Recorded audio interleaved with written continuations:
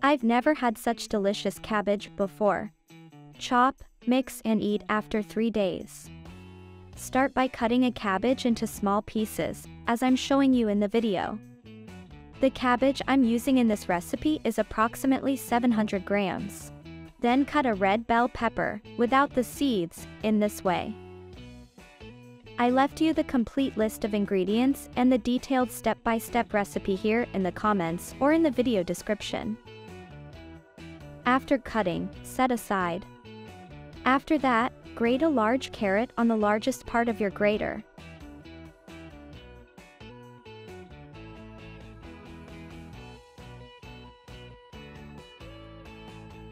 Add the cabbage, peppers and carrots in a large bowl and then mix everything very well with a spoon or with your hands.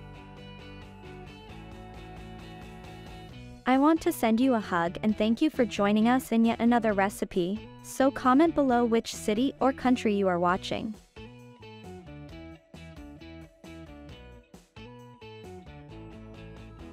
I left you the complete list of ingredients and the detailed step-by-step recipe here in the comments or in the video description.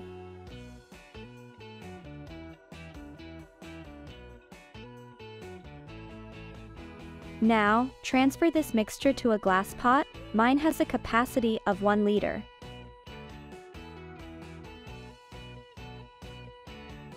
Then, in that same pot, add a tablespoon of minced garlic, a tablespoon of coarse salt, 300 ml of water at room temperature and 6 tablespoons of alcohol or apple cider vinegar.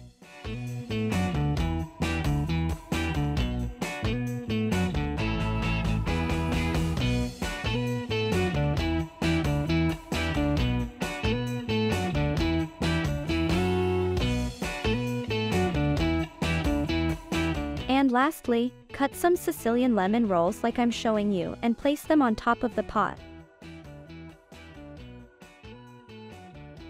Close that pot and reserve in a cool place for 3 days, enough for all these ingredients to incorporate very well.